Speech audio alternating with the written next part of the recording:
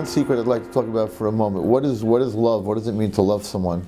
Right? Marriage, ahava rabba. What does it mean to love someone? What it means to love someone is very simple.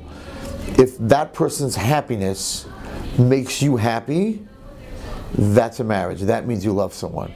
So a lot of people, they have a marriage and they're like, sacrifice. Well, if I take you shopping, then you got to go with me to the ball game. If I do this, then you have to do this, and I have to do this, and you have to do this. And they feel like they're sacrificing something for the other person. Wrong. It's like, if you want to do this and that's what makes you happy, guess what? It makes me happy also. And if I want to do something and it makes me happy, that should make you happy. That's a marriage. That's loving somebody. So it's not a deal and it's not a sacrifice.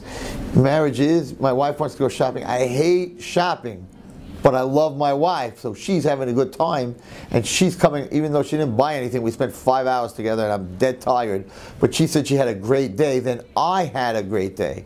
And if I'm doing something that she doesn't even understand, watching sports, whatever I'm doing, whatever, then she doesn't understand, or I'm going to learn and I'm learning a long time, but I come home and I'm like, wow, I learned the daf and we had such a good argument and questions, and she's like, wow, he's really happy. So we didn't, he took an extra hour to learn, but that's made him happy. That's what makes you happy. So that's my message, is that when a husband looks at his wife, and even though he's not enjoying where they're going or what they're doing, right? She doesn't enjoy going to her mother-in-law, but he loves to see his mother.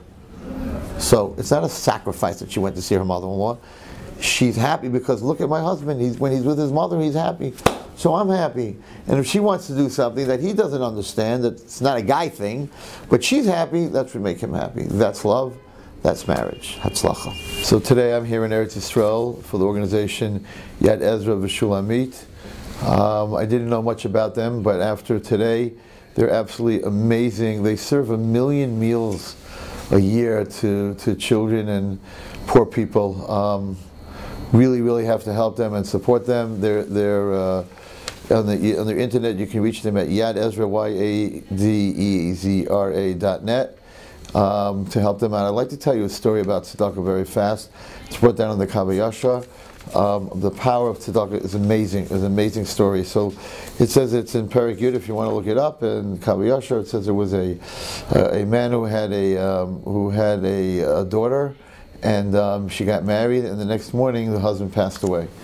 So she got married. A few years later, she got married again, and the husband passed away. And then a few years later, she got married and the husband passed away. So she lost 3 husbands, and we know the law is if you lose 3 husbands you can't get married again. But there was a cousin who wanted to marry her, and he pushed his uncle to let him marry her.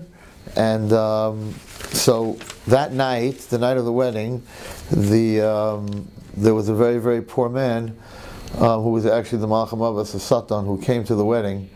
And this young chassan got up from his chair at the chasana, got up from his chair, sitting by the chassan table, and put this poor man in his chair and fed him, not knowing that it was the Malcham Avos at the time.